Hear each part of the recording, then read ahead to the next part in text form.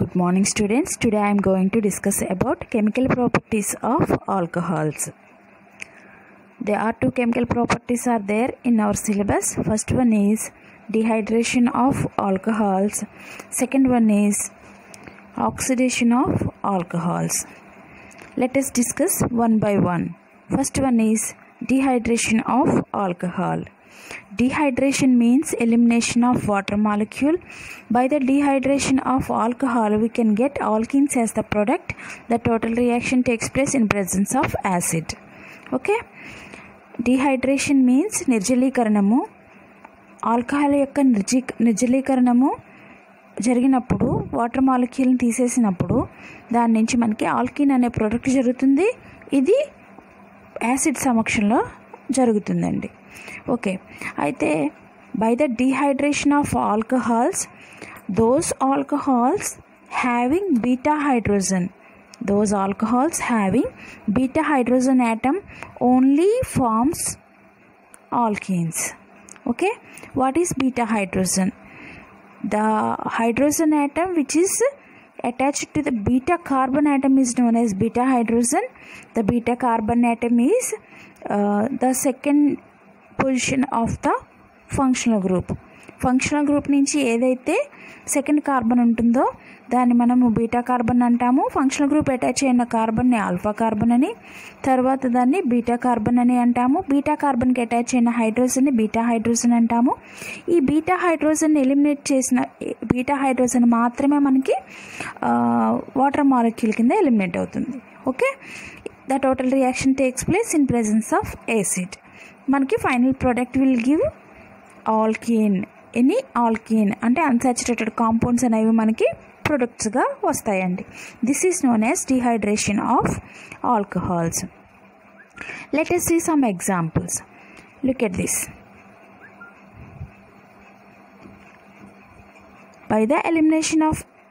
By the participation of ethanol in dehydration, we will get ethylene.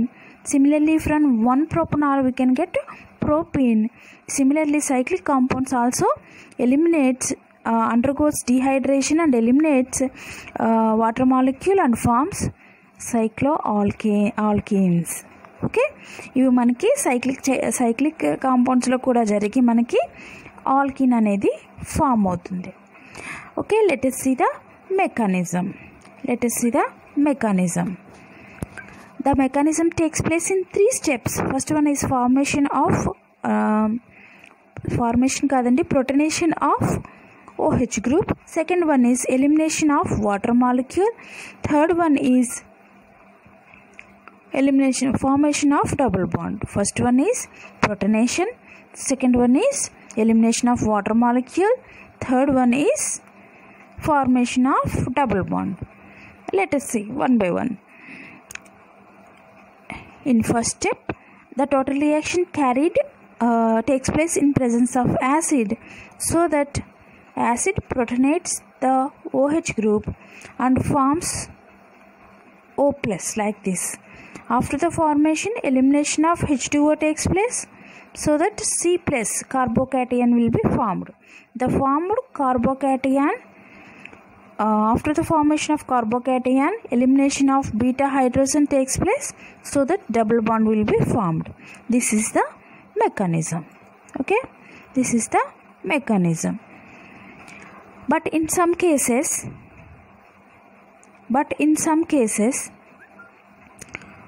abnormal products or unexpected products will be formed. Let us see one example. 2-butanol. In 2-butanol, we can expect 2-butene as the product. Why? Because there is a beta hydrogen here. Of course, the hydrogen also beta hydrogen, but the elimination of water molecule takes place. We can get the product. But unexpectedly, elimination of this hydrogen also takes place and forms 1-butene as the product. Okay, this can be explained on the basis of Sadjeff rule. What is Sadjeff rule? The dehydration of alcohol takes place by the elimination of beta hydrogen which is having higher alkyl substitution or less hydrogen substitution. సాడ్జెఫ్ rule ప్రకారము మనకి ఏదైతే beta hydrogen eliminate అవుతుందంటే beta carbon యాటమ్కి ఎక్కువ alkyl group substitution అయి ఉన్న carbon atom అయితే అక్కడి నుంచి, లేదా తక్కువ హైడ్రోజన్స్ ఉన్న బీటా కార్బన్కి అటాచ్ అయి ఉన్నప్పుడు ఆ హైడ్రోజన్ మనకి ఎలిమినేట్ అవుతుంది అని సాడ్జెఫ్ రూల్ మనకి చెప్తుందండి. దాని ప్రకారం మనకి అబౌవ్ తీసుకున్న రియాక్షన్లో 2 types ఆఫ్ ప్రొడక్ట్స్ ఫామ్ అవడానికి పాసిబిలిటీ ఉంది బికాస్ ఆఫ్ ద సాడ్జెఫ్ రూల్. ఎక్కువ ఆల్కైల్ సబ్స్టిట్యూషన్ ఎక్కడుందండి? ఎక్కువ ఆల్కైల్ సబ్స్టిట్యూషన్ మనకి ఎక్కడుంది? ఇక్కడుంది. ఈ బీటా కార్బన్కి ఉంది. తక్కువ ఎక్కడుంది? ఇక్కడ ఉంది. సో దట్ మనకి ఇక్కడ నుంచి హైడ్రోజన్ ఎలిమినేట్ అయిపోయి ఈ ప్రోడక్ట్ ఫామ్ అవడానికి పాసిబిలిటీ ఉంది. ఇది మనకి తక్కువగా ఫామ్ అవుతుంది, ఓన్లీ 10%లో ఫామ్ అవుతుంది. ఫామ్ అవడానికి ఫామ్ అవుతుంది కానీ తక్కువగా ఫామ్ అవుతుంది. Okay, let us see another example. Here it is also another example. In this example ఇక్కడ మనకి 3 పాసిబిలిటీస్ ఉన్నాయండి. బీటా హైడ్రోజన్ యాటమ్స్ 3 ఉన్నాయి. ఈ 3 బీటా హైడ్రోజన్ యాటమ్స్ 3 రకాల ప్రొడక్ట్స్ని ఫామ్ చేసింది. Among the 3 products first one is more stable. First one మనకి ఎక్కువగా form అవుతుంది. ఫస్ట్ వన్ ఎక్కువగా ఎందుకు ఫామ్ అవుతుంది అంటే here it is beta carbon and it is beta carbon and it is beta carbon. ఈ బీటా కార్బన్లో ఇక్కడ ఎన్ని ఆల్కైల్ గ్రూప్స్ ఉన్నాయంటే 1, 2, 3 ఆల్కైల్ గ్రూప్స్. దీనికి 1, 2, దీనికి only 1 carbon atom is there. So ఎక్కువ ఆల్కైల్ గ్రూప్స్ దేనికి ఉన్నాయి? దీనికి ఉన్నాయి. అలాగే తక్కువ హైడ్రోజన్స్ దేనికి ఉన్నాయి? దీనికి ఉన్నాయి. Okay, so according to that rule మనకేం ఫామ్ అయిందండి? ఫస్ట్ వన్ మనకి మేజర్ ప్రోడక్ట్గా ఫామ్ అయింది. ఓకే, ఫస్ట్ వన్ మనకి మేజర్ ప్రోడక్ట్గా ఫామ్ అయింది. రిమైనింగ్ 2 ఫామ్ అవుతాయి కానీ లెస్ ఈల్డ్తో మనకి ఫామ్ అవుతాయి. This is about సాడ్జెఫ్ rule.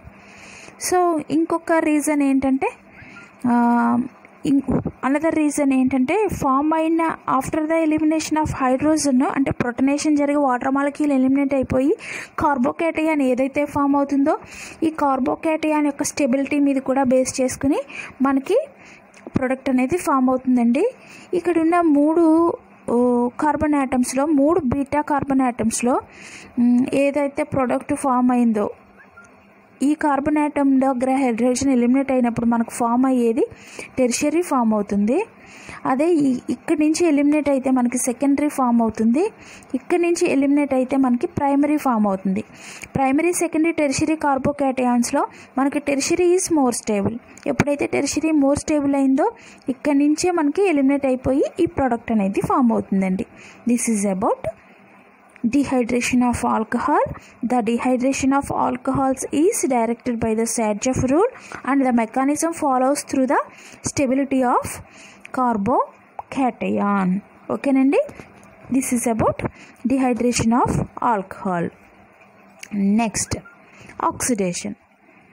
As I told earlierly in the identification tests of alcohol, in those tests alcohols are oxidized in presence of any oxidizing agent like MnO4, K2Cr2O7, chromium trioxide, chromic acid. Like these reagents, alcohol will give carboxylic acid. ఏవైతే alcohols ఉన్నాయో మనం already identification రియాక్షన్స్లో చూసాము. Alcohols అనేవి in presence of KMnO4 are in presence of K2Cr2O7 మనకి carboxylic acids కింద convert అయినాయి. అది కూడా ప్రైమరీ ఆల్కహాల్ అయితే మాత్రమే కార్బాక్సిలిక్ యాసిడ్ కింద, సెకండరీ ఆల్కహాల్ అయితే కీటోన్ కింద, టెర్షియరీ అయితే ఏ విధమైన రియాక్షన్ లేకుండా మనకి ఐడెంటిఫికేషన్ టెస్ట్లు అనేవి ఇచ్చినాయి. ఇక్కడ కూడా అదే విధంగా ఆక్సిడేషన్ జరిగినప్పుడు ప్రైమరీ అయితే మనకి కార్బాక్సిలిక్ యాసిడ్, సెకండరీ అయితే కార్బనైల్ కాంపౌండ్ అయిన కీటోను, టెర్షియరీ అయితే ఇవ్వదు రియాక్షన్. టెర్షియరీ ఎందుకు రియాక్షన్ ఇవ్వదు అంటే because of the lack of the hydrogen atom in tertiary carbon atom. Tertiary ఆల్కహాల్లో carbon ఏదైతే ఉందో దాని మీద ఏ విధమైన హైడ్రోజన్ ఉండదు కాబట్టి అక్కడ మనకి రియాక్షన్ అనేది ఇవ్వదు. ఓకే, నెక్స్ట్ అయితే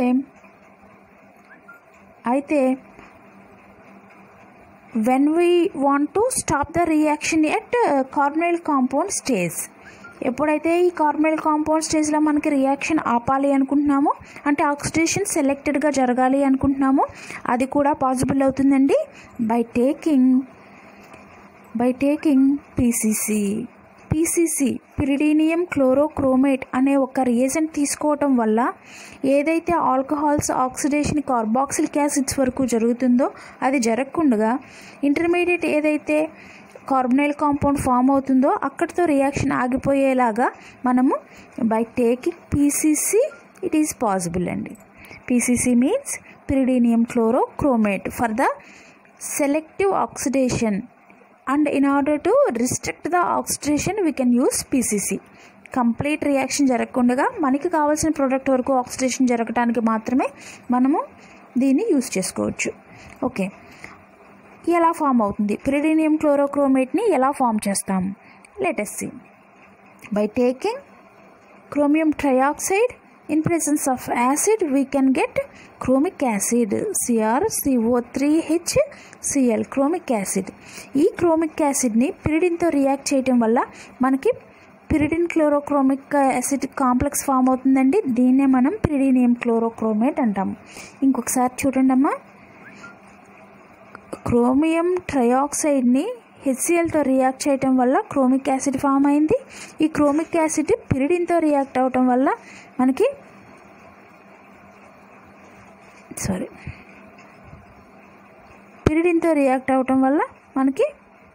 పిరిడీనియం క్లోరోక్రోమేట్ అనేది ఫామ్ అయింది. ఈ పిరిడీనియం క్లోరోక్రోమేట్ ఏం చేస్తుంది? ప్రైమరీ ఆల్కహాల్స్ని కార్బాక్సిలిక్ యాసిడ్ వరకు రియాక్షన్ జరగకుండా at the stage of carbonyl compound మనకి రియాక్షన్ని ఆపేస్తుంది. ఆక్సిడేషన్ అనేది కంప్లీట్గా జరగనివ్వదు. Let us see example. So here this primary alcohol, ఈ ప్రైమరీ ఆల్కహాల్ మనకి ఆక్సిడేషన్ చేస్తాము ఇన్ ప్రెజెన్స్ ఆఫ్ పీసీసీతో పాటు ఈ రియేజెంట్స్ ఈ మూడింటిని కూడా యూజ్ చేసుకోవచ్చండి. వీటితో కూడా మనకి సెలెక్టివ్ ఆక్సిడేషన్ జరుగుతుంది. At the stage of carbonyl compound మనకి రియాక్షన్ అనేది ఆగిపోతుంది. ఓకే, సో ఇక్కడ చూడండి, ప్రైమరీ ఆల్కహాల్ నుంచి మనకి ఆల్డిహైడ్ వచ్చింది, అలాగే సెకండరీ ఆల్కహాల్ నుంచి కీటోన్ వస్తుంది. జనరల్గా సెకండరీ ఆల్కహాల్ కీటోన్నే ఇస్తుందండి, కార్బాక్సిలిక్ యాసిడ్ని ఇవ్వదు. కానీ ఎప్పుడైతే KMnO4తో విగరస్ ఆక్సిడేషన్ చేస్తామో అప్పుడు సమ్టైమ్స్ మనకి కార్బాక్సిలిక్ యాసిడ్ వచ్చే పాసిబిలిటీ అయితే ఉంటుంది. అది కూడా పిరిడీనియం క్లోరోక్రోమేట్ని యూజ్ చేసుకుంటే మనకి కార్బాక్సిలిక్ యాసిడ్ ఇవ్వకుండా at the stage of ketone మనకి రియాక్షన్ ఆగిపోతుంది. This is about PCC. Okay, this is about PCC. Next ఇక్కడ చూడండి, mild oxidation, strong oxidising agents గురించి చెప్పారు. ప్రైమరీ